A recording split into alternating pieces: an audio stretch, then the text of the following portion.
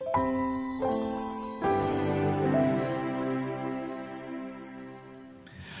the Lord, everybody. Praise the Lord. It's the end of the day. दिन ਦਾ ਆਖਰੀ ਸਮੇਂ ਦੇ ਵਿੱਚ ਅਸੀਂ ਆ ਚੁੱਕੇ ਹਾਂ. It's very tough for a preacher to keep people entertained after a long day of messages, right? ਤੇ ਸਾਡੇ ਸਾਰਿਆਂ ਲਈ ਥੋੜਾ ਔਖਾ ਆ ਕਿ ਕੰਟੀਨਿਊ ਸਰਮਨਸ ਚੱਲਦੇ ਆ ਤੇ ਅਸੀਂ ਉਹਨੂੰ ਸੁਣੀਏ. But I'll try my best to bring that enthusiasm. All God's grace. ਪਰ ਮੈਂ ਆਪਣੀ ਕੋਸ਼ਿਸ਼ ਕਰਾਂਗਾ ਕਿ ਤੁਹਾਡੇ ਵਿੱਚ ਉਹ ਤਾਕਤ, ਉਹ એનર્ਜੀ, ਉਹ ਜਜ਼ਬਾ ਹਜੇ ਵੀ ਰਹੇ ਕਿ ਤੁਸੀਂ ਖੁਦਾ ਦੇ ਵਚਨ ਨੂੰ ਸੁਣ ਸਕੋ. I'm so excited today because Pastor Lakbir and my friend Alfred, they invited me to speak. So he's my best friend and I was so happy to oblige. ਮੈਂ ਬਹੁਤ ਖੁਸ਼ ਹਾਂ ਕਿ ਪਾਸਟਰ ਲਖਬੀਰ ਜੀ ਨੇ ਔਰ ਮੇਰੇ ਦੋਸਤ ਐਲਫਰਡ ਨੇ ਮੈਨੂੰ ਇਸ ਜਗ੍ਹਾ ਦਾ ਇੱਥੇ ਆਉਣ ਦੇ ਲਈ ਮੈਨੂੰ ਇਨਵਾਈਟ ਕੀਤਾ. ਮੈਂ ਇੱਥੇ ਆ ਕੇ ਬਹੁਤ ਖੁਸ਼ ਹਾਂ. I'm very excited for 3 reasons. ਮੈਂ 3 ਕਾਰਨਾਂ ਦੇ ਕਰਕੇ ਬਹੁਤ ਹੀ ਜ਼ਿਆਦਾ ਖੁਸ਼ ਹਾਂ. Yeah, the first one I said because my friend invited me. The second one is because I'm from a place in India where the people of Punjab have a very special place.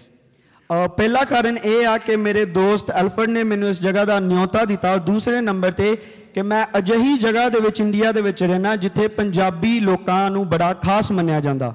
We don't know why, but we love Punjabi people. ਸਾਨੂੰ ਨਹੀਂ ਪਤਾ ਕਿਉਂ ਪਰ ਅਸੀਂ ਪੰਜਾਬੀਆਂ ਨੂੰ ਬਹੁਤ ਜ਼ਿਆਦਾ ਪਿਆਰ ਕਰਦੇ ਹਾਂ. Yeah, so even in our movies in South India, you cannot see one Punjabi person portrayed as a villain or a bad person. Even ਕਿ ਸਾਡੀ ਸਾਊਥ ਇੰਡੀਅਨ ਮੂਵੀਜ਼ ਦੇ ਵਿੱਚ ਤੁਸੀਂ ਇੱਕ ਵੀ ਪੰਜਾਬੀ ਬੰਦਾ ਐਦਾਂ ਨਹੀਂ ਦੇਖਦੇ ਕਿ ਜੋ ਪਿਛੋਕੜ ਜ਼ਮਾਨੇ ਦਾ ਹੋਏ. Never. They're always great, smiling, enthusiastic, hardworking people. ਉਹ ਹਮੇਸ਼ਾ ਮੁਸਕਰਾਉਂਦੇ ਰਹਿੰਦੇ ਨੇ. ਉਹਨਾਂ ਦੇ ਵਿੱਚ ਹਮੇਸ਼ਾ ਇੱਕ ਜਜ਼ਬਾ ਬਣਿਆ ਰਹਿੰਦਾ. Yeah, and I don't have any doubts about it. All the Punjabi folks, you're awesome. ਔਰ ਮੈਂ ਇਹਦੇ ਵਿੱਚ ਕੋਈ ਵੀ ਸ਼ੱਕ ਨਹੀਂ ਰੱਖਦਾ ਕਿ ਤੁਸੀਂ ਸਾਰੇ ਬਹੁਤ ਹੀ ਜ਼ਿਆਦਾ ਵਧੀਆ ਪੰਜਾਬੀ ਲੋਕ ਹੋ. And the third reason is, this India, Pakistan, and politically they talk that they're against each other. ਔਰ ਤੀਸਰਾ ਕਾਰਨ ਇਹ ਆ ਕਿ ਅਸੀਂ ਜਾਣਦੇ ਇੰਡੀਆ ਪਾਕਿਸਤਾਨ ਦੇ ਵਿੱਚ ਉਹਨਾਂ ਦੇ ਪੋਲੀਟੀਕਲੀ ਉਹਨਾਂ ਦੇ ਵਿੱਚ ਜੋ ਬਹਿਸ ਬਸਾਈ ਚੱਲਦੀ ਹੈ. But that's not true. Indians love Pakistan people and Pakistanis love Indians. ਪਰ ਅਸਲ ਦੇ ਵਿੱਚ ਇਹ ਸੱਚਾਈ ਨਹੀਂ ਆ. ਹਿੰਦੁਸਤਾਨ ਦੇ ਲੋਕ ਪਾਕਿਸਤਾਨ ਦੇ ਲੋਕਾਂ ਨੂੰ ਬਹੁਤ ਪਿਆਰ ਕਰਦੇ ਔਰ ਪਾਕਿਸਤਾਨ ਦੇ ਲੋਕ ਹਿੰਦੁਸਤਾਨ ਦੇ ਲੋਕਾਂ ਨੂੰ ਬਹੁਤ ਮੁਹੱਬਤ ਕਰਦੇ. Especially our family, we love Pakistan because of your food. ਖਾਸ ਕਰਕੇ ਸਾਡਾ ਪਰਿਵਾਰ ਪਾਕਿਸਤਾਨ ਨੂੰ ਇਸ ਕਰਕੇ ਜ਼ਿਆਦਾ ਪਿਆਰ ਕਰਦਾ ਕਿ ਉਹਨਾਂ ਦਾ ਖਾਣੇ ਕਰਕੇ. Your biryani, nihari, paya. Once the COVID is over, my family, we have planned to go to Pakistan and eat the street food there. ਇਹਨਾਂ ਦੀ ਬਿਰਿਆਨੀ, ਇਹਨਾਂ ਦੀ what was that? Nihari ਔਰ ਜਿੰਨੇ ਵੀ ਫੂਡ ਆ ਉਹਨਾਂ ਸਭਨਾਂ ਦੇ ਕਰਕੇ ਅਸੀਂ ਉਹਨਾਂ ਨੂੰ ਬਹੁਤ ਪਿਆਰ ਕਰਦੇ ਹਾਂ. ਔਰ ਜਦੋਂ ਇੱਕ ਵਾਰੀ ਕੋਵਿਡ ਹਟ ਗਿਆ ਤੇ ਮੈਂ ਔਰ ਮੇਰਾ ਪਰਿਵਾਰ ਜ਼ਰੂਰ ਪਾਕਿਸਤਾਨ ਦੇ ਵਿੱਚ ਜਾਵਾਂਗੇ. It's dinner time. I don't want to make you hungry. ਹੁਣ ਸਾਨੂੰ ਰਾਤ ਦੇ ਖਾਣੇ ਦਾ ਸਮਾਂ ਹੋ ਗਿਆ ਔਰ ਮੈਂ ਇਹਦੇ ਵੱਲ ਜ਼ਿਆਦਾ ਤੁਹਾਡਾ ਧਿਆਨ ਨਹੀਂ ਲੈ ਕੇ ਜਾਣਾ ਚਾਹੂੰਗਾ. So these are the 3 reasons. But I'm very happy because God has a purpose. How many of you believe that? ਮੈਂ ਬਹੁਤ ਖੁਸ਼ ਹਾਂ ਕਿ ਖੁਦਾ ਨੇ ਸਾਡੇ ਲਈ ਇੱਕ ਪਰਪਸ ਰੱਖਿਆ ਹੋਇਆ ਔਰ ਸਾਡੇ ਵਿੱਚੋਂ ਕਿੰਨੇ ਇਸ ਗੱਲ ਦੇ ਉੱਤੇ ਵਿਸ਼ਵਾਸ ਕਰਦੇ ਨੇ. It's not an accident. It's not a coincidence that you are here and I'm speaking here. ਇਹ ਕੋਈ ਕੋਇਨਸੀਡੈਂਟ ਨਹੀਂ ਆ. ਖੁਦਾ ਨੇ ਇਹ ਸ਼ਾਮਲ ਹੋ ਕੇ ਇੱਕ ਮਰਜ਼ੀ ਦੇ ਨਾਲ ਇਹ ਕੀਤਾ ਹੋਇਆ. Please understand that. It's not an accident. God has a purpose. He's made you sit here and he's going to talk through me and Ashish because he already predestined and there's a plan for God. ਤੁਸੀਂ ਸਾਰੇ ਇੱਥੇ ਐਵੇਂ ਨਹੀਂ ਆ ਗਏ ਹੋ. ਖੁਦਾ ਦਾ ਇੱਕ ਮਕਸਦ ਆ ਸਾਨੂੰ ਸਾਰਿਆਂ ਨੂੰ ਇੱਥੇ ਲਿਆਉਣ ਦਾ ਔਰ ਉਹੀ ਖੁਦਾ ਮੇਰੇ ਔਰ ਆਸ਼ੀਸ਼ ਦੇ ਦੁਆਰਾ ਤੁਹਾਡੇ ਨਾਲ ਗੱਲ ਕਰੇਗਾ. We are just instruments. ਆਪਾਂ ਸਿਰਫ ਇੱਕ ਸਾਜ਼ ਦੀ ਤਰ੍ਹਾਂ ਖੁਦਾ ਸਾਨੂੰ ਇਸਤੇਮਾਲ ਕਰੇਗਾ. God manages us. He knows what to speak through us. ਔਰ ਖੁਦਾ ਆ ਜਿਹੜਾ ਸਾਨੂੰ ਇਸਤੇਮਾਲ ਕਰੇਗਾ ਕਿ ਉਹ ਸਾਡੇ ਦੁਆਰਾ ਤੁਹਾਡੇ ਨਾਲ ਗੱਲ ਕਰੇਗਾ. If you know me, I have a Biblical Leadership Institute YouTube channel. ਅਗਰ ਤੁਸੀਂ ਮੈਨੂੰ ਜਾਣਦੇ ਹੋ ਤਾਂ ਮੈਂ ਬਾਈਬਲ ਨੂੰ ਸਿਖਾਉਣ ਦੇ ਲਈ ਇੱਕ ਮੇਰਾ YouTube ਚੈਨਲ ਹੈਗਾ. And I publish weekly videos. I think Alfred has shared some of it in Facebook. ਔਰ ਮੈਂ ਹਰ ਹਫਤੇ ਉਹਦੇ ਉੱਤੇ ਵੀਡੀਓਜ਼ ਅਪਲੋਡ ਕਰਦਾ ਔਰ ਸ਼ੇਅਰ ਕਰਦਾ. So if you listen to my videos, all of the videos, I keep repeating one thing again and again and again to the point people are bored. ਔਰ ਉਹ ਸਾਰੀਆਂ ਵੀਡੀਓਜ਼ ਦੇ ਵਿੱਚ ਮੇਰਾ ਇੱਕ ਹੀ ਪੁਆਇੰਟ ਹੁੰਦਾ ਜਿਹਨੂੰ ਮੈਂ ਰਿਪੀਟ ਕਰਦਾ ਦੁਬਾਰਾ ਉੱਥੋਂ ਤੱਕ ਕਿ ਜਦੋਂ ਤੱਕ ਲੋਕੀ ਉਹਦੇ ਤੋਂ ਅੱਕ ਨਾ ਜਾਣ. You know what that is? That is the word of God that you and I have in our hands. If we don't use it in our regular lives, it's just a storybook. ਕਿ ਖੁਦਾ ਦਾ ਕਲਾਮ ਜੋ ਸਾਡੇ ਹੱਥਾਂ ਦੇ ਵਿੱਚ ਦਿੱਤਾ ਗਿਆ ਆ ਅਗਰ ਇਹਨੂੰ ਅਸੀਂ ਹਰ ਰੋਜ਼ ਨਹੀਂ ਪੜ੍ਹਦੇ ਤਾਂ ਇਹ ਸਿਰਫ ਇੱਕ ਕਹਾਣੀਆਂ ਦੀ ਕਿਤਾਬ ਹੈ. You all use Facebook, Instagram. We keep scrolling up and up and up and up. How many of you remember what you saw? ਅਸੀਂ ਸਾਰੇ ਇੰਸਟਾਗ੍ਰਾਮ ਫੇਸਬੁੱਕ ਨੂੰ ਯੂਜ਼ ਕਰਦੇ ਹਾਂ ਔਰ ਅਸੀਂ ਹਮੇਸ਼ਾ ਉਹਨੂੰ ਸਵਾਈਪ ਅਪ ਕਰਦੇ ਰਹਿੰਦੇ ਹਾਂ, ਸਕਰੋਲ ਅਪ ਕਰਦੇ ਰਹਿੰਦੇ ਹਾਂ. Sometimes we use the word of God like that. We keep reading chapter after chapter and then forget it. ਔਰ ਕਈ ਵਾਰੀ ਅਸੀਂ ਖੁਦਾ ਦੇ ਕਲਾਮ ਨੂੰ ਵੀ ਇਸੇ ਤਰ੍ਹਾਂ ਪੜ੍ਹਦੇ ਹਾਂ ਕਿ ਅਸੀਂ ਸਿਰਫ ਉਹਨੂੰ ਪੜ੍ਹਦੇ ਹਾਂ ਔਰ ਭੁੱਲ ਜਾਂਦੇ ਹਾਂ. Then it's like a storybook. It doesn't work any use in your life. ਸੋ ਅਗਰ ਅਸੀਂ ਇਦਾਂ ਕਰਦੇ ਹਾਂ ਤਾਂ ਬਾਈਬਲ ਸਿਰਫ ਸਾਡੇ ਲਈ ਕਹਾਣੀਆਂ ਦੀ ਇੱਕ ਕਿਤਾਬ ਬਣ ਕੇ ਰਹਿ ਜਾਂਦੀ ਹੈ ਔਰ ਸਾਡੇ ਲਈ ਕੁਝ ਵੀ ਨਹੀਂ ਕਰ ਪਾਉਂਦੀ. So the calling that I have from God is to practically implement the word of God in our regular lives. ਸੋ ਖੁਦਾ ਦੇ ਵੱਲੋਂ ਮੇਰੀ ਬੁਲਾਹਟ ਇਹ ਆ ਕਿ ਉਹ ਖੁਦਾ ਦਾ ਵਚਨ ਅਸੀਂ ਪ੍ਰੈਕਟੀਕਲੀ ਹਕੀਕਤ ਤੌਰ ਤੇ ਆਪਣੀ ਜ਼ਿੰਦਗੀ ਦੇ ਵਿੱਚ ਉਹਨੂੰ ਲਾਗੂ ਕਰੀਏ. The preacher before me said, "You are the Bible." ਔਰ ਇਸ ਮੇਰੇ ਤੋਂ ਪਹਿਲਾਂ ਜੋ ਪ੍ਰੀਚਰ ਬੋਲ ਕੇ ਗਏ ਉਹਨਾਂ ਨੇ ਕਿਹਾ ਕਿ ਤੁਸੀਂ ਜਗਤ ਦਾ ਚਾਨਣ ਹੋ. I was so touched by it because I don't have to go give them a Bible and say read it. I can display the Bible in my life. ਔਰ ਉਹ ਚੀਜ਼ ਦੇ ਨਾਲ ਮੈਂ ਬਹੁਤ ਹੀ ਛੂਇਆ ਗਿਆ ਕਿ ਮੈਨੂੰ ਕਿਸੇ ਕੋਲ ਜਾ ਕੇ ਉਹਨੂੰ ਬਾਈਬਲ ਦੇਣ ਦੀ ਇੰਨੀ ਜ਼ਰੂਰਤ ਨਹੀਂ. ਪਹਿਲਾਂ ਉਹ ਮੈਨੂੰ ਦੇਖ ਕੇ ਮੈਨੂੰ ਦੇਖ ਕੇ ਸੋਚੇਗਾ ਕਿ ਇਨਸਾਨ ਕਿਹੋ ਜਿਹਾ. The way we talk, the way we behave, the way we conduct ourselves. ਜਿਸ ਤਰੀਕੇ ਦੇ ਨਾਲ ਅਸੀਂ ਬੋਲਦੇ ਹਾਂ, ਜਿਸ ਤਰੀਕੇ ਦਾ ਸਾਡਾ ਸੁਭਾਅ ਆ, ਜਿਸ ਤਰੀਕੇ ਦੇ ਨਾਲ ਅਸੀਂ ਜੀਂਦੇ ਹਾਂ, ਇਹ ਮਾਇਨੇ ਕਰਦਾ. People don't see Jesus Christ. People don't read the Bible. ਖੁਦ ਲੋਕ ਜਿਹੜੇ ਆ ਪ੍ਰਭੂ ਯਿਸੂ ਮਸੀਹ ਨੂੰ ਜਾਂ ਬਾਈਬਲ ਨੂੰ ਨਹੀਂ ਪੜ੍ਹਦੇ ਜਾਂ ਦੇਖਦੇ.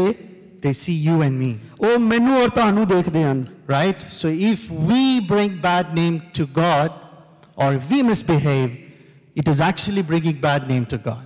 ਅਗਰ ਅਸੀਂ ਉਹ ਵੇਰਵਾ ਜਾਂ ਉਹ ਸੁਭਾਅ ਦੇ ਨਾਲ ਨਹੀਂ ਜੀਂਦੇ ਜੋ ਖੁਦਾ ਸਾਨੂੰ ਦਿੰਦਾ ਤਾਂ ਇਹ ਖੁਦਾ ਨੂੰ ਰਿਫਲੈਕਟ ਕਰਦਾ. So today my aim is to take Revelation 3:20 and talk two practical things that you and I can use in our daily lives. ਔਰ ਅੱਜ ਮੇਰਾ ਮਕਸਦ ਇਹ ਆ ਕਿ ਮੈਂ ਪ੍ਰਕਾਸ਼ ਦੀ ਪੋਥੀ 3 ਦੀ 20 ਅੱਜ ਦੇ ਵਿੱਚ ਦੋ ਚੀਜ਼ਾਂ ਤੁਹਾਨੂੰ ਸਿਖਾ ਕੇ ਜਾਣਾ ਮੰਗਣਾ ਚਾਹੁੰਦਾ. When we leave this place, we know what to do, not just listen and forget, right? We know what to do with the verse that we're reading. ਔਰ ਜਦੋਂ ਅਸੀਂ ਇਸ ਜਗ੍ਹਾ ਤੋਂ ਜਾਈਏ ਅਸੀਂ ਸਿਰਫ ਅਜਿਹੇ ਨਾ ਜਾਈਏ ਕਿ ਅਸੀਂ ਸੁਣਿਆ ਔਰ ਅਸੀਂ ਚੱਲ ਗਏ ਬਲਕਿ ਉਹਨੂੰ ਮੰਨ ਕੇ ਜਾਈਏ. Yeah, so when I spoke to Alfred and Pastor Lakvir, I was told it was the theme is on Revelation 3:20.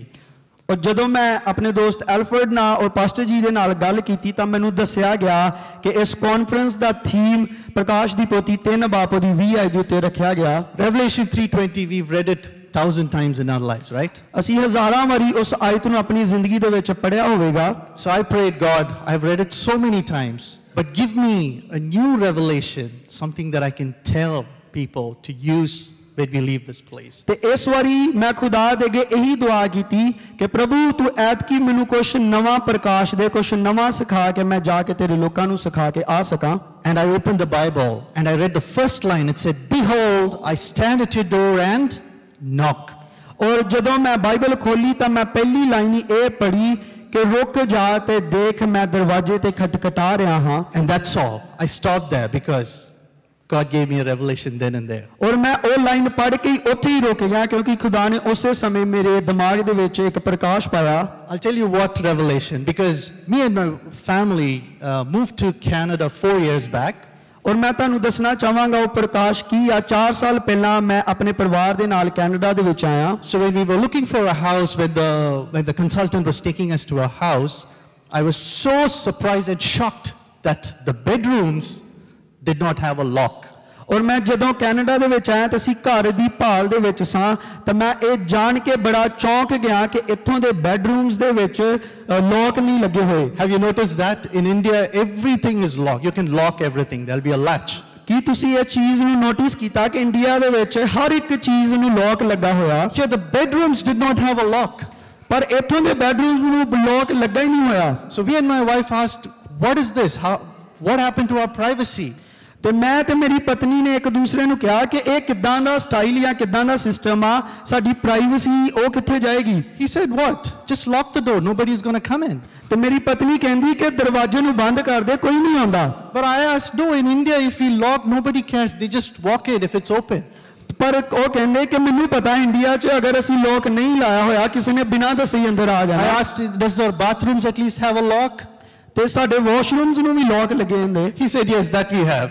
ਉਹ ਕਹਿੰਦੇ ਹਾਂ ਵਾਸ਼ਰੂਮ ਨੂੰ ਲੋਕ ਲੱਗਾ ਹੋਇਆ। Now the reason I say that is because the creator of the universe, the all-powerful God, ਤੇ ਮੈਂ ਇਹ ਕਾਰਨ ਇਹ ਗੱਲ ਇਸ ਲਈ ਦੱਸ ਰਿਹਾ ਕਿਉਂਕਿ ਮੈਂ ਦੱਸਣਾ ਚਾਹੁੰਦਾ ਕਿ ਉਹ ਪਰਮੇਸ਼ਵਰ ਜਿਨੇ ਪੂਰੀ ਦੁਨੀਆ ਨੂੰ ਰਚਿਆ ਹੋਇਆ, the God who created the entire universe that we know and don't know of, who created it by words. ਔਰ ਉਹ ਖੁਦਾ ਜਿਨੇ ਪੂਰੀ ਦੁਨੀਆ ਨੂੰ ਪੂਰੀ ਕਾਇਨਾਤ ਨੂੰ ਆਪਣੇ ਸ਼ਬਦਾਂ ਦੇ ਨਾਲ ਰਚਿਆ ਹੋਇਆ, that almighty God stands at the door and knocks. ਤੇ ਉਹ ਪਰਮੇਸ਼ਵਰ ਜਿਹੜੀ ਕਾਇਨਾਤ ਦਾ ਮਾਲਕ ਆ, ਉਹ ਪਰਮੇਸ਼ਵਰ ਅੱਜ ਮੇਰੇ ਔਰ ਤੁਹਾਡੇ ਦਿਲ ਦੇ ਦਰਵਾਜ਼ੇ He's ਤੇ not like my ਖਟਖਟਾ ਰਿਹਾ। Indian parents who just barge in when the door is locked. Sorry. He's not like my Indian parents who just walk in if the door ਉਹ is ਮੇਰੇ locked. ਦੁਨਿਆਵੀ ਮਾਤਾ ਪਿਤਾ ਦੀ ਤਰ੍ਹਾਂ ਨਹੀਂ ਆ ਕਿ ਉਹ ਜਦੋਂ ਮਰਜ਼ੀ ਦਰਵਾਜ਼ਾ ਖੋਲ ਕੇ ਅੰਦਰ ਆ ਜਾਣਗੇ। I was watching a kids show where the kid is very angry, so she goes in and she lies down crying in the bedroom. ਔਰ ਮੈਂ ਇੱਕ ਬੱਚਿਆਂ ਦਾ ਇੱਕ ਸ਼ੋਅ ਦੇਖ ਰਿਹਾ ਸੀਗਾ ਜਿਹਦੇ ਵਿੱਚ ਇੱਕ ਬੱਚੇ ਜਦੋਂ ਉਹ ਰੋ ਰਹੀ ਸੀਗੀ ਤੇ ਉਹ ਅੰਦਰ ਆਪਣੇ ਕਮਰੇ ਦੇ ਵਿੱਚ ਜਾ ਕੇ ਉਹ ਚਿਲਾ ਰਹੀ ਸੀ, ਉਹ ਰੋ ਰਹੀ ਸੀਗੀ। So the father goes to the door and says, is everything okay? Is everything okay? ਉਸ ਲੜਕੀ ਦਾ ਪਿਤਾ ਉਸ ਲੜਕੀ ਦੇ ਦਰਵਾਜ਼ੇ ਦੇ ਉੱਤੇ ਜਾ ਕੇ ਖਟਖਟਾ ਰਿਹਾ ਔਰ ਕਹਿ ਰਿਹਾ ਕਿ ਬੇਟੀ ਸਾਰਾ ਕੁਝ ਠੀਕ ਆ?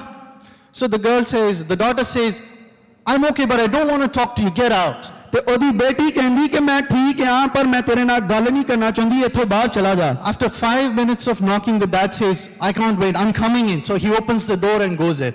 ਔਰ 5 ਮਿੰਟਾਂ ਬਾਅਦ ਉਹਦਾ ਪਿਤਾ ਕਹਿੰਦਾ ਕਿ ਜੇ ਤੂੰ ਡੋਰ ਨਹੀਂ ਖੋਲੇਂਗੀ ਤੇ ਮੈਂ ਰਾਈਟ ਵੇ ਮੈਂ ਬਿਨਾਂ ਦੱਸੇ ਅੰਦਰ ਆ ਰਿਹਾ। Watching this, I was thinking, why did he not walk before? Why did he knock? ਔਰ ਅਗਰ ਸੋਚਣ ਵਾਲੀ ਗੱਲ ਆ ਕਿ ਇਹ ਪਹਿਲਾਂ ਹੀ ਕਿਉਂ ਅੰਦਰ ਨਹੀਂ ਚਲਾ ਗਿਆ, ਇਹਨੇ ਪਹਿਲਾਂ ਕਿਉਂ ਖਟਖਟਾਇਆ? My creator, my father knocks. He doesn't barge in. ਔਰ ਇਸੇ ਤਰ੍ਹਾਂ ਹੀ ਸਾਡਾ ਪਰਮੇਸ਼ਵਰ ਸਾਡਾ ਪਿਤਾ ਉਹ ਪਹਿਲਾਂ ਖਟਖਟਾਉਂਦਾ, ਐਵੇਂ ਹੀ ਅੰਦਰ ਨਹੀਂ ਆ ਜਾਂਦਾ। He's a very, very decent God. ਉਹ ਬਹੁਤ ਹੀ ਡੀਸੈਂਟ ਗॉड ਹੈਗਾ। He can break open the doors with a word. ਉਹ ਆਪਣੇ ਸ਼ਬਦ ਦੇ ਨਾਲ ਬਹੁਤ ਸਾਰੇ ਲੋਕਾਂ ਨੂੰ ਬਹੁਤ ਸਾਰੀਆਂ ਜਿੰਦਰੀਆਂ ਨੂੰ ਤੋੜ ਸਕਦਾ। And force me to eat with him. ਔਰ ਉਹ ਸਾਨੂੰ ਫੋਰਸ ਕਰ ਸਕਦਾ ਕਿ ਅਸੀਂ ਉਹਦੇ ਨਾਲ ਬਹਿ ਕੇ ਖਾਈਏ। He has all the right to do it because he is the creator, almighty, omnipotent, omnipresent, amazing God. ਔਰ ਉਹਦੇ ਕੋਲ ਪੂਰਾ ਹੱਕ ਹੈ ਕਿ ਤੁਹਾਡੇ ਕੋਲ ਇਹ ਸਭ ਕੁਝ ਜ਼ਬਰਦਸਤੀ ਵੀ ਕਰਵਾ ਸਕਦਾ। But my God stands at the door and knocks. ਪਰ ਸਾਡਾ ਪਰਮੇਸ਼ਵਰ ਮੇਰਾ ਖੁਦਾ ਉਹ ਦਰਵਾਜ਼ੇ ਤੇ ਖੜਾ ਹੁੰਦਾ ਔਰ ਖਟਖਟਾਉਂਦਾ। You know why? ਤੁਹਾਨੂੰ ਪਤਾ ਕੀ? Because he respects my opinion. ਕਿਉਂਕਿ ਉਹ ਮੇਰੀ ਔਰ ਤੁਹਾਡੀ ਇੱਜ਼ਤ ਕਰਦਾ। When he created Adam and Eve in the Garden of Eden, ਜਦੋਂ ਉਹਨੇ ਆਦਮ ਔਰ ਹਵਾ ਨੂੰ ਅਦਨ ਦੇ ਬਾਗ ਦੇ ਵਿੱਚ ਬਣਾਇਆ, he created everything, animals, trees, fishes, everything. ਔਰ ਉਹਨੇ ਜਾਨਵਰ, ਦਰਖਤ, ਮੱਛੀਆਂ ਸਾਰਾ ਕੁਝ ਬਣਾਇਆ। He also put 2 trees, the tree of knowledge and the tree of life. ਔਰ ਉਸ ਬਾਗ ਦੇ ਵਿੱਚ ਖੁਦਾ ਨੇ 2 ਪੇੜ ਰੱਖੇ, ਇੱਕ ਗਿਆਨ ਦਾ ਪੇੜ ਔਰ ਇੱਕ ਜ਼ਿੰਦਗੀ ਦਾ ਪੇੜ। He did not put an electric fence around it so that we don't touch it. ਤੇ ਖੁਦਾ ਨੇ ਉਹਦੇ ਆਲੇ ਦੁਆਲੇ ਇੱਕ ਬਾੜ ਨਹੀਂ ਲਾਈ ਕਿ ਇਨਸਾਨ ਉਹਨੂੰ ਛੂਹ ਨਾ ਸਕਣ। He just invited Adam and Eve and said, you can eat everything except that one. ਤੇ ਖੁਦਾ ਨੇ ਆਦਮ ਔਰ ਹਵਾ ਨੂੰ ਕਿਹਾ ਕਿ ਤੁਸੀਂ ਸਾਰਾ ਕੁਝ ਬਾਗ ਦੇ ਵਿੱਚੋਂ ਖਾ ਸਕਦੇ ਹੋ, ਸਿਰਫ ਇਹ ਦਰਖਤ ਤੋਂ ਨਹੀਂ ਖਾਣਾ। My creator had a confidence and he respected that my children would also respect him back. क्योंकि साडे पिता साडे ते साडी इज्जत करदा और साडे उत्ते ओहदा कॉन्फिडेंस आ कि जिवें मैं उन्हां दी इज्जत करदा और उन्हां दे उत्ते भरोसा रखदा ओह यही एक्सपैक्ट करदा कि ओहदे धीआं पुत्तर भी ओहदे ते भरोसा रखन ते ओहदी respect Karan. But my question is, did they respect God back? पर मेरा सवाल यह आ कि आदम ते हवा ने खुदा दी वापस इज्जत कीती? Of all the millions of trees and millions of fruits, that was the fruit that they wanted to have. उन्हां करोड़ां फल फ्रूटां दे विचों सिर्फ ओही ओ फ्रूट ओ खाना चाहुंदे सीगे. So what is the practical thing that I want to teach you here is God trusts you. ਜਿਹੜੀ ਮੈਂ ਚੀਜ਼ ਤੁਹਾਨੂੰ ਸਿਖਾਉਣਾ ਚਾਹੁੰਦਾ ਪ੍ਰੈਕਟੀਕਲ ਚੀਜ਼ ਇਹ ਆ ਕਿ ਖੁਦਾ ਤੁਹਾਡੇ ਉੱਤੇ ਭਰੋਸਾ ਰੱਖਦਾ. And that's why he's kept the tree there and just said don't do it, because he thinks that we also respect his word. ਇਹੀ ਕਾਰਨ ਸੀਗਾ ਕਿ ਖੁਦਾ ਨੇ ਆਦਮ ਔਰ ਹਵਾ ਦੇ ਲਈ ਉਸ ਬਾਗ ਦੇ ਵਿੱਚ ਦਰਖਤ ਰੱਖਿਆ ਔਰ ਕਿਹਾ ਕਿ ਇਹਦੇ ਫਲ ਨੂੰ ਨਾ ਖਾਣਾ. But we humans cannot. ਪਰ ਅਸੀਂ ਹਿਊਮਨ ਅਸੀਂ ਇਨਸਾਨ ਮਨੁੱਖ ਹੋ ਕੇ ਉਹ ਚੀਜ਼ ਨਹੀਂ ਸਮਝਦੇ. In our practical lives, I have a son who's like 12, but he's going to be teens very soon. ਮੇਰਾ ਬੇਟਾ ਜਿਹੜਾ 12 ਸਾਲ ਦਾ ਉਹ 13 ਸਾਲ ਦਾ ਹੋਣ ਜਾ ਰਿਹਾ. I keep telling him that daddy cannot come to you wherever you go, and I can't see whatever you do. ਤੇ ਮੈਂ ਹਮੇਸ਼ਾ ਉਹਨੂੰ ਇੱਕ ਹੀ ਗੱਲ ਕਹਿਣਾ ਕਿ ਤੇਰੇ ਪਿਤਾ ਨੇ ਹਮੇਸ਼ਾ ਤੇਰੇ ਨਾਲ ਨਹੀਂ ਹੋਣਾ, ਤੂੰ ਕਿੱਥੇ ਜਾਏਂਗਾ ਜਾਂ ਮੈਂ ਹਮੇਸ਼ਾ ਤੈਨੂੰ ਨਹੀਂ ਦੇਖਾਂਗਾ. But do you know daddy trusts you? ਪਰ ਤੈਨੂੰ ਪਤਾ ਕਿ ਤੇਰਾ ਪਿਤਾ ਤੇਰੇ ਤੇ ਭਰੋਸਾ ਰੱਖਦਾ. I trust my God watches over you.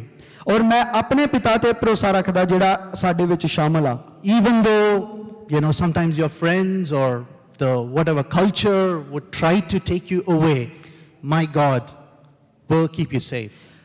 ਕਈ ਵਾਰੀ ਹੋ ਸਕਦਾ ਤੁਹਾਡੇ ਦੋਸਤ ਮਿੱਤਰ ਜਾਂ ਤੁਹਾਡਾ ਸੱਭਿਆਚਾਰ ਤੁਹਾਨੂੰ ਖੁਦਾ ਤੋਂ ਦੂਰ ਲੈ ਕੇ ਜਾਣ ਦੀ ਕੋਸ਼ਿਸ਼ ਕਰੇ, ਪਰ ਮੇਰਾ ਖੁਦਾ ਤੁਹਾਨੂੰ ਹਮੇਸ਼ਾ ਉਸ ਜਗ੍ਹਾ ਦੇ ਉੱਤੇ ਰੱਖਦਾ. As a father, I trust you and I want you to respect that trust I have in you. ਔਰ ਖੁਦਾ ਹੋਣ ਦੇ ਨਾਤੇ ਸਾਡਾ ਪਿਤਾ ਹੋਣ ਦੇ ਨਾਤੇ ਉਹ ਸਾਨੂੰ ਕਹਿੰਦਾ ਕਿ ਮੇਰੇ ਬੇਟੇ ਬੇਟੀਓ ਮੈਂ ਤੁਹਾਡੇ ਤੇ ਭਰੋਸਾ ਰੱਖਦਾ ਔਰ ਚਾਹੁੰਦਾ ਤੁਸੀਂ ਵੀ ਮੇਰੇ ਉੱਤੇ ਹੀ ਭਰੋਸਾ ਰੱਖੋ. I pray my son honors that.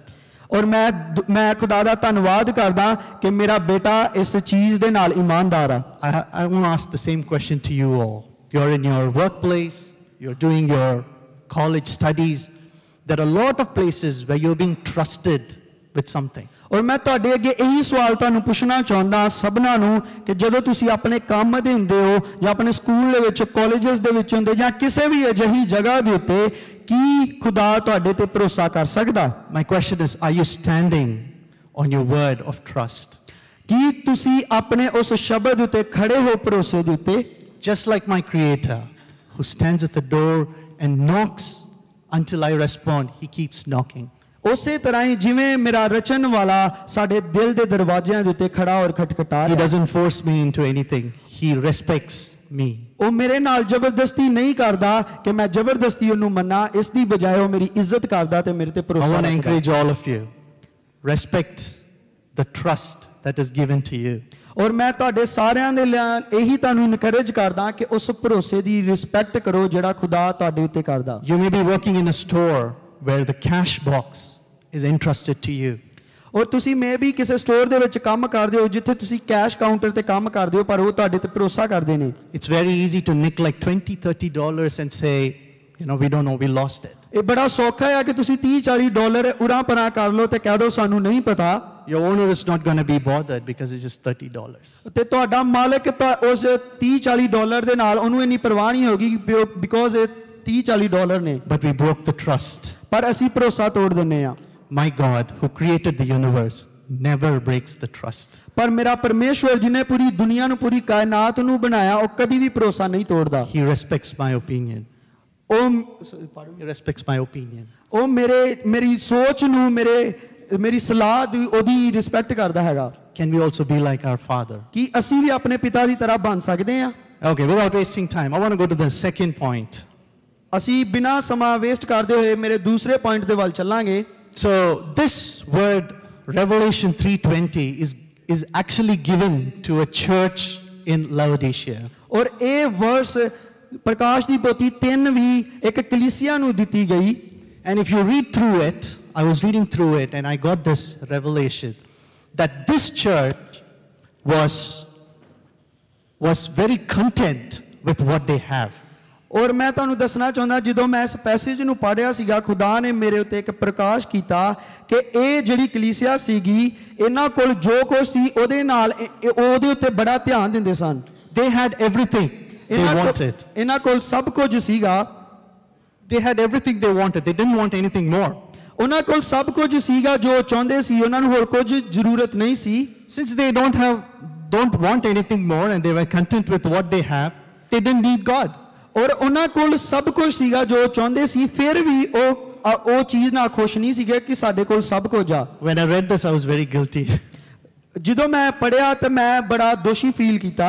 Because you know what happens is when we are new in our faith, or when there is a need, when there is pain, we always look to God and say, God, help me, help me, help me. ਔਰ ਮਨੁੱਖ ਹੋਣ ਦੇ ਨਾਤੇ ਜਦੋਂ ਕਿਤੇ ਸਾਨੂੰ ਕੋਈ ਪੀੜਾ ਆਉਂਦੀ, ਕੋਈ ਮੁਸ਼ਕਲ ਆਉਂਦੀ, ਕੋਈ ਜ਼ਰੂਰਤ ਹੁੰਦੀ ਹੈ ਅਸੀਂ ਹਮੇਸ਼ਾ ਖੁਦਾ ਵੱਲ ਵੇਖਦੇ ਹਾਂ ਤੇ ਕਹਿੰਦੇ ਮੇਰੀ ਮਦਦ ਕਰ, ਮੇਰੀ ਮਦਦ ਕਰ. We send messages to our friends saying, I'm having this problem, can you please pray, pray, pray. ਤੇ ਅਸੀਂ ਆਪਣੇ ਦੋਸਤਾਂ ਮਿੱਤਰਾਂ ਨੂੰ ਮੈਸੇਜ ਕਰਦੇ ਹਾਂ ਕਿ ਮੈਂ ਇਸ ਸਮੱਸਿਆ ਦੇ ਵਿੱਚੋਂ ਲੰਘ ਰਿਹਾ, ਕੀ ਤੁਸੀਂ ਮੇਰੇ ਲਈ ਦੁਆ ਕਰ ਸਕਦੇ ਹੋ? Our faith is so much that we say God at least 1,000 times a day.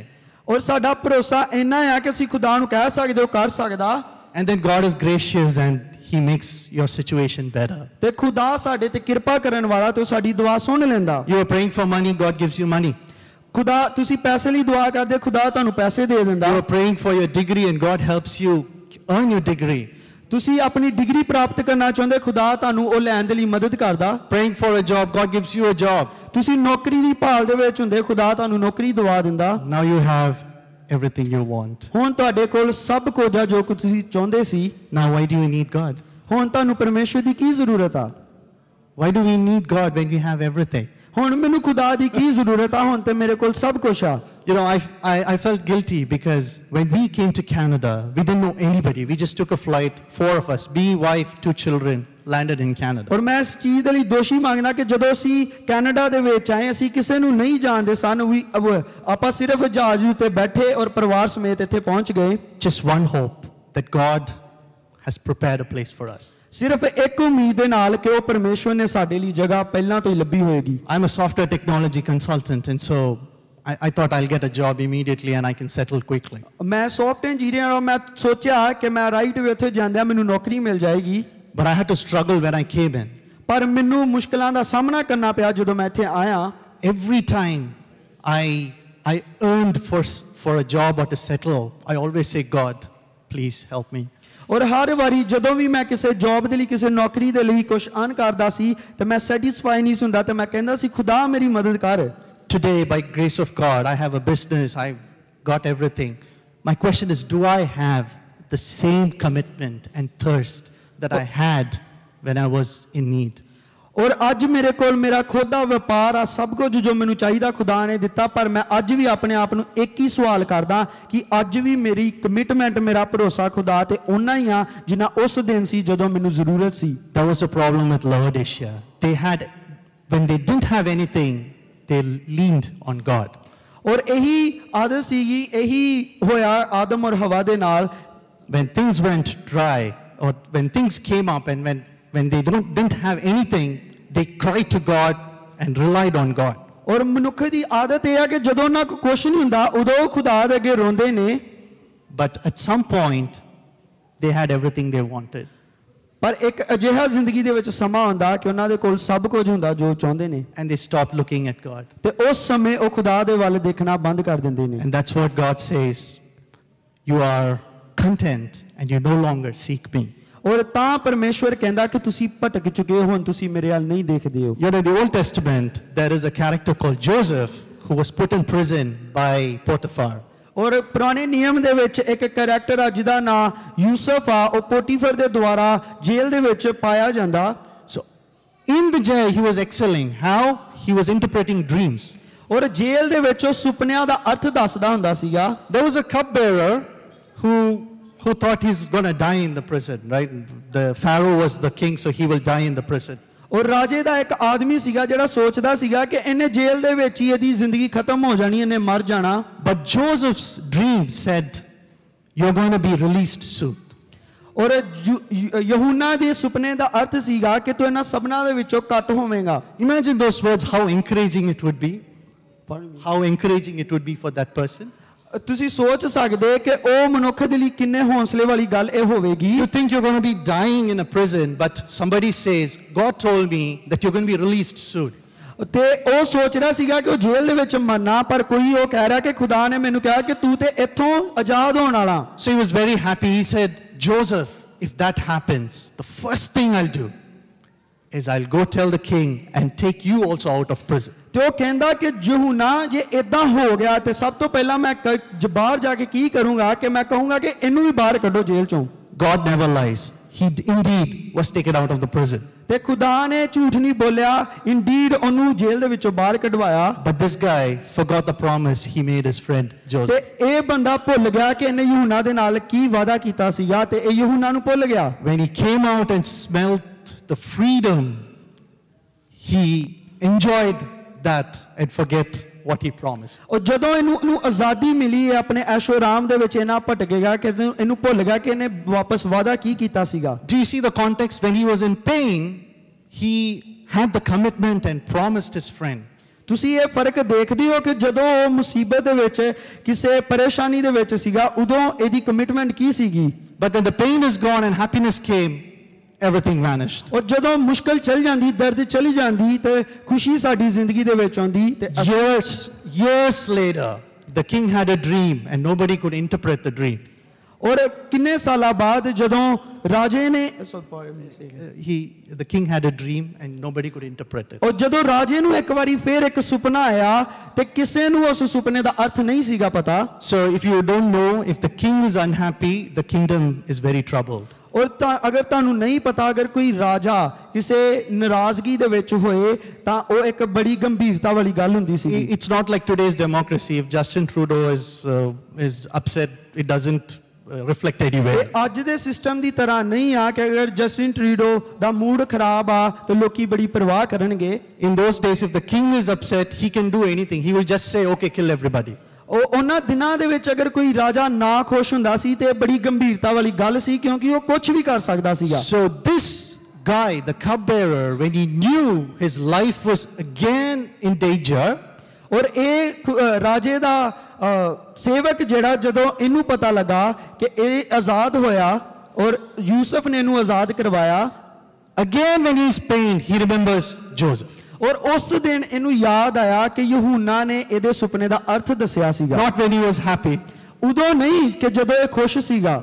So when he was in the prison, he said, I will take you out. And when he was in trouble again, he remembered Joseph. ਔਰ ਜਦੋਂ ਇਹ ਜੇਲ੍ਹ ਦੇ ਵਿੱਚ ਸੀਗਾ ਇਹਨੇ ਵਾਅਦਾ ਕੀਤਾ ਕਿ ਯਹੂਨਾ ਮੈਂ ਵੀ ਤੈਨੂੰ ਜੇਲ੍ਹ ਚੋਂ ਬਾਹਰ ਕਢਵਾਵਾਂਗਾ. ਹੁਣ ਫੇਰ ਜਦੋਂ ਇਹ ਦੂਸਰੀ ਵਾਰੀ ਮੁਸ਼ਕਲ ਦੇ ਵਿੱਚ ਆਇਆ ਤੈਨੂੰ ਆਪਣਾ ਵਾਅਦਾ ਯਾਦ ਆਇਆ. Yeah, not in between when he was happy and content. Not in between when he was happy and content. ਉਹਨੂੰ ਉਦੋਂ ਤੱਕ ਬਿਲਕੁਲ ਇਹ ਯਾਦ ਨਹੀਂ ਆਇਆ ਜਦੋਂ ਤੱਕ ਉਹ ਆਪਣੀ ਜ਼ਿੰਦਗੀ ਖੁਸ਼ਹਾਲੀ ਦੇ ਨਾਲ ਜੀ ਰਿਹਾ ਸੀਗਾ. This is a call for you and me. ਔਰ ਅੱਜ ਮੇਰੇ ਔਰ ਤੁਹਾਡੇ ਲਈ ਇਹ ਬੁਲਾਹਟ ਆ.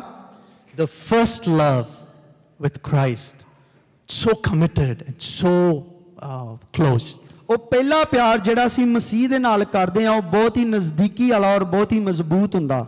We just got saved us from some a very bad situation and we're so thankful to God. ਔਰ ਜਦੋਂ ਅਸੀਂ ਯਾਦ ਕਰਦੇ ਹਾਂ ਖੁਦਾ ਨੇ ਸਾਨੂੰ ਬਹੁਤ ਹੀ ਮਾੜੇ ਹਾਲਾਤ ਦੇ ਵਿੱਚੋਂ ਸਾਨੂੰ ਬਾਹਰ ਕੱਢਿਆ ਹੁੰਦਾ ਸੀ, ਉਹਦੀ ਬੜੀ ਸ਼ੁਕਰਗੁਜ਼ਾਰੀ ਕਰਦੇ ਹਾਂ. And time slowly progresses when you slowly start forgetting the painful moments and now happiness takes over. ਔਰ ਜਿਵੇਂ ਜਿਵੇਂ ਸਮਾਂ ਗੁਜ਼ਰਦਾ ਕਿ ਅਸੀਂ ਆਪਣੇ ਮੁਸ਼ਕਲ ਹਾਲਾਤਾਂ ਤੋਂ ਖੁਸ਼ੀ ਦੇ ਵੱਲ ਤਬਦੀਲ ਹੁੰਦੇ ਹਾਂ ਤਾਂ ਅਸੀਂ ਖੁਦਾ ਨੂੰ ਭੁੱਲਣਾ ਸਟਾਰਟ ਕਰ ਦਿੰਦੇ ਹਾਂ. And slowly God also starts fading away. ਔਰ ਇਸੇ ਤਰ੍ਹਾਂ ਖੁਦਾ ਵੀ ਸਾਡੇ ਤੋਂ ਦੂਰ ਹੋਣਾ ਸ਼ੁਰੂ ਹੋ ਜਾਂਦਾ. It's a call. ਇਹ ਅੱਜ ਮੇਰੇ ਤੁਹਾਡੇ ਲਈ ਇੱਕ ਬੁਲਾਹਟ ਆ. Like the church in Laodicea. Like the church in Laodicea. ਇਹ ਉਸੇ ਕਲੀਸਿਆ ਦੀ ਤਰ੍ਹਾਂ ਜਿਹੜੇ ਲਾਓਦੀਸੀਆ ਦੇ ਵਿੱਚ ਕਲੀਸਿਆ ਨੂੰ ਖੁਦਾ ਨੇ ਕਿਹਾ ਸੀਗਾ. Who started forgetting God. ਜਿਨ੍ਹਾਂ ਨੇ ਖੁਦਾ ਨੂੰ ਭੁੱਲਣਾ ਸ਼ੁਰੂ ਕਰ ਦਿੱਤਾ. When they started having things that are enough for them. ਜਦੋਂ ਉਹਨਾਂ ਦੇ ਕੋਲ ਉਹਨਾਂ ਦੀ ਜ਼ਰੂਰਤ ਪੂਰੀ ਹੋ ਗਈ ਤਾਂ ਉਹਨਾਂ ਦੇ ਕੋਲ ਬਹੁਤ ਕੁਝ ਸੀਗਾ. Even in sickness or in happiness. ਉਹਨਾਂ ਦੀ ਬਿਮਾਰੀ ਦੇ ਵਿੱਚ ਵੀ ਉਹ ਖੁਸ਼ ਸਨ. In happy moments, in sad moments. ਹਰ ਇੱਕ ਮੂਵਮੈਂਟ ਦੇ ਵਿੱਚ ਭਾਵੇਂ ਉਦਾਸੀ ਵਾਲੀ ਜਾਂ ਖੁਸ਼ੀ ਵਾਲੀ ਹੁੰਦੀ ਸੀਗੀ when things are going well or things are not going well, ਭਾਵੇਂ ਚੀਜ਼ਾਂ ਸਹੀ ਜਾਂਦੀਆਂ ਹੋਣ ਜਾਂ ਨਾ ਜਾਂਦੀਆਂ ਹੋਣ God is the same. ਖੁਦਾ ਹਮੇਸ਼ਾ ਸਾਡੇ ਨਾਲ ਆ The question is, are we the same? ਕੀ ਅਸੀਂ ਉਹ ਸੇਮ ਅਸੀਂ ਬਦਲੇ ਤਾਂ ਨਹੀਂ The God who comes and knocks at our door, ਉਹ ਪਰਮੇਸ਼ਵਰ ਜਿਹੜਾ ਸਾਡੇ ਦਿਲ ਦੇ ਦਰਵਾਜ਼ੇ ਤੇ ਹੁੰਦਾ ਤੇ ਖਟਖਟਾਉਂਦਾ who respects my opinion. ਉਹ ਮੇਰੇ ਡਿਸੀਜਨ ਨੂੰ ਮੇਰੀ ਐਡਵਾਈਸ ਨੂੰ ਉਦੋਂ ਹੀ ਰਿਸਪੈਕਟ ਕਰਦਾ He trusts me. ਉਹ ਮੇਰੇ ਤੇ ਭਰੋਸਾ ਕਰਦਾ The God whose love never changes.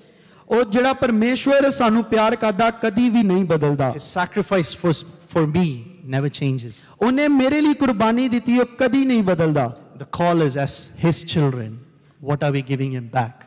ਉਹਨੇ ਸਾਡੇ ਲਈ ਸਾਨੂੰ ਆਪਣੇ ਧੀਆਂ ਪੁੱਤਰ ਮੰਨਿਆ ਕਿ ਅਸੀਂ ਉਹਨੂੰ ਕੀ ਵਾਪਸ ਦਿੰਨੇ ਆ Are we like the cupbearer who only gave back when he was in trouble? ਕਿ ਅਸੀਂ ਉਹ ਰਾਜੇ ਦੇ ਸੇਵਕ ਦੀ ਤਰ੍ਹਾਂ ਕਿ ਉਹਨੇ ਉਦੋਂ ਹੀ ਯਾਦ ਕੀਤਾ ਉਦੋਂ ਹੀ ਵਾਪਸ ਦਿੱਤਾ ਜਦੋਂ ਫਿਰ ਮੁਸ਼ਕਲ ਦੇ ਵਿੱਚ ਆਇਆ No, true love is irrespective of our status of living.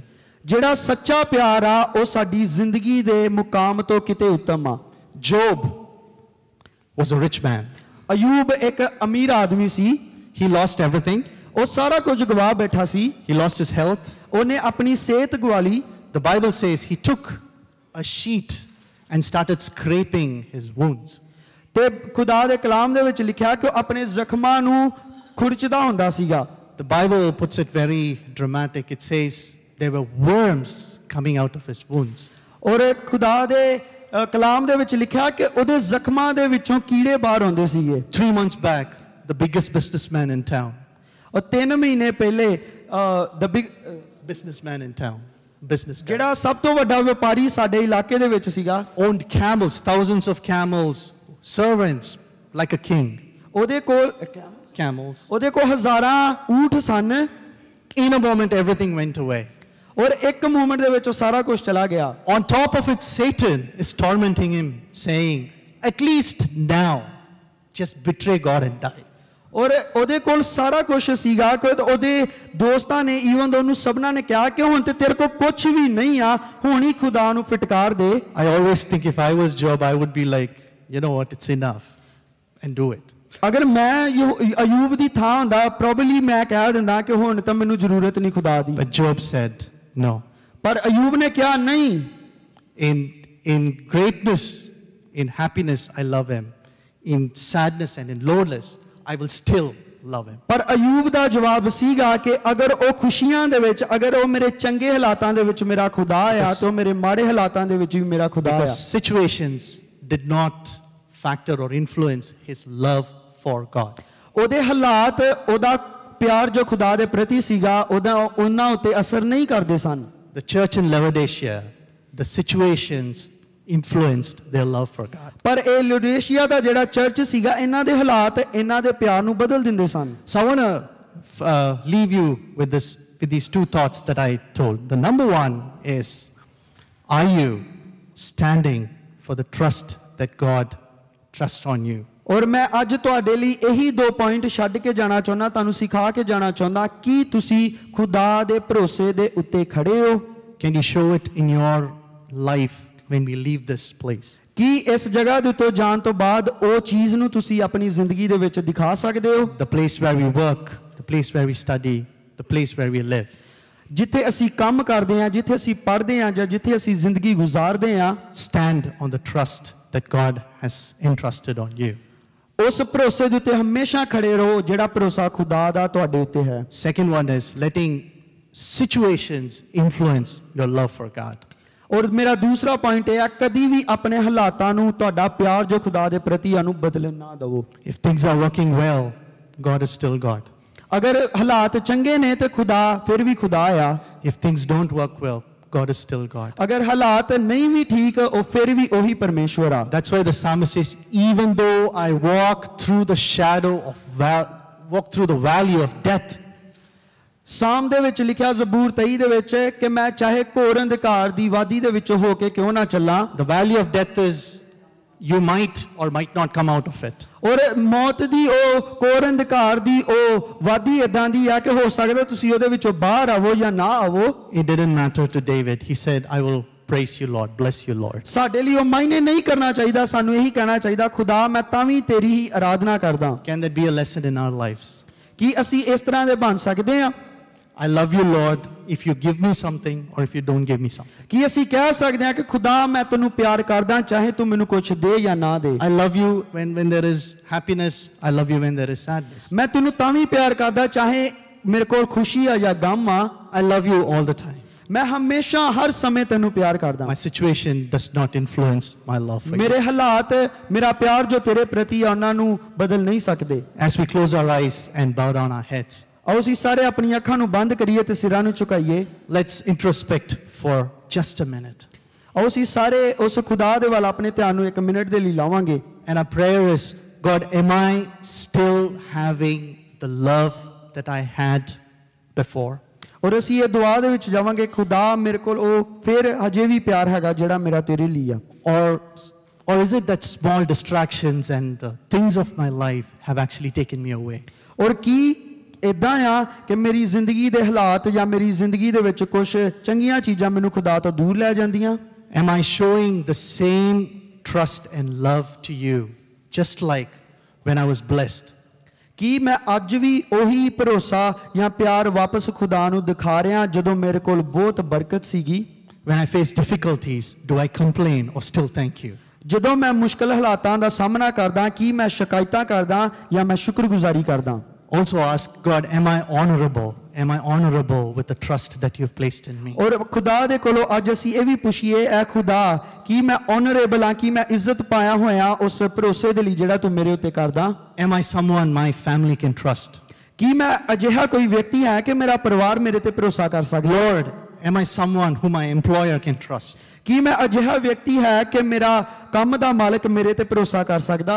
Lord, am I someone who my professors, my teachers can trust? ਕੀ ਮੈਂ ਅਜਿਹਾ ਵਿਅਕਤੀ ਹੈ ਕਿ ਮੇਰੇ ਪੜਾਉਣ ਵਾਲੇ ਮੇਰੇ ਅਧਿਆਪਕ ਮੇਰੇ ਤੇ ਭਰੋਸਾ ਕਰ ਸਕਦੇ?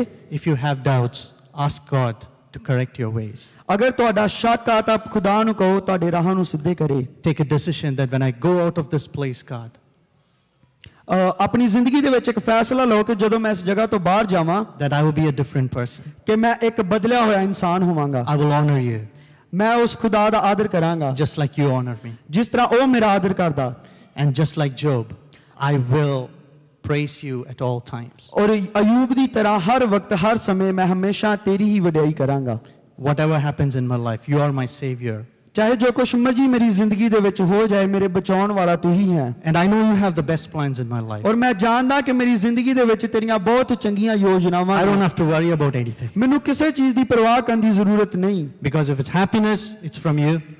ਅਗਰ ਖੁਸ਼ੀ ਆ ਤੇ ਵੀ ਤੇਰੇ ਵੱਲੋਂ ਆ। If it's sadness, it's from you. ਅਗਰ ਗਮ ਆ ਤੇ ਵੀ ਤੇਰੇ ਵੱਲੋਂ ਆ। Richness from you. ਅਮੀਰੀ ਤੇਰੇ ਵੱਲੋਂ ਆ। Poor from you. ਗਰੀਬੀ ਵੀ ਤੇਰੇ ਵੱਲੋਂ ਆ। Everything from you. ਹਰ ਇੱਕ ਚੀਜ਼ ਖੁਦਾ ਤੇਰੇ ਵੱਲੋਂ ਆ। Lord, you are in full control. ਤੂੰ ਹਰ ਇੱਕ ਚੀਜ਼ ਦੇ ਉੱਤੇ ਆਪਣਾ ਕਬਜ਼ਾ ਕਰ। I submit ਮੈਂ myself. ਆਪਣੇ ਆਪ ਨੂੰ ਤੈਨੂੰ ਦੇ ਦਿੰਦਾ। Can that be a prayer today? Can that be a prayer today? Can that be a prayer today? ਕੀ ਮੈਂ ਇੱਕ ਦੁਆ ਦਾ ਇੱਕ ਹਿੱਸਾ ਬਣ ਸਕਦਾ? Lord, we once again come to your presence. ਖੁਦਾ ਬਾਪ ਅਸੀਂ ਇੱਕ ਵਾਰੀ ਫੇਰ ਤੇਰੀ ਹਜ਼ੂਰੀ ਦੇ ਵਿੱਚ ਆਉਂਦੇ ਹਾਂ। As we spoke, we don't know why we are gathered here, but we know that it's a plan. There's a purpose behind it. ਸਾਨੂੰ ਚੰਗੀ ਤਰ੍ਹਾਂ ਨਹੀਂ ਪਤਾ ਕਿ ਅਸੀਂ ਸਾਰੇ ਇਸ ਜਗ੍ਹਾ ਦੇ ਉੱਤੇ ਕਿਉਂ ਇਕੱਠੇ ਹੋਏ, ਪਰ ਅਸੀਂ ਭਰੋਸਾ ਰੱਖਦੇ ਹਾਂ ਕਿ ਤੇਰਾ ਹੀ ਇੱਕ ਯੋਜਨਾ ਸੀਗੀ। I totally believe that you have spoken to many people here. ਔਰ ਮੈਂ ਪੂਰੀ ਤਰ੍ਹਾਂ ਈਮਾਨ ਰੱਖਦਾ ਕਿ ਤੂੰ ਆਪਣੇ ਲੋਕਾਂ ਦੇ ਨਾਲ ਗੱਲ ਕੀਤੀ ਅੱਜ। And I know that many people's life will be changed hereafter.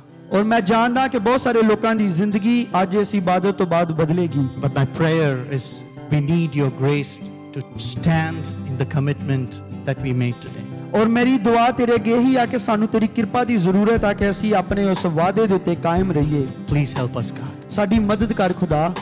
We ask everything in your mighty and matchless name. ਇਹ ਸਭ ਕੁਝ ਅਸੀਂ ਤੇਰੇ ਪਾਕ ਔਰ ਅਦਭੁਤ ਨਾਮ ਦੇ ਵਿੱਚ ਮੰਗਦੇ ਹਾਂ। Amen. ਆਮੀਨ।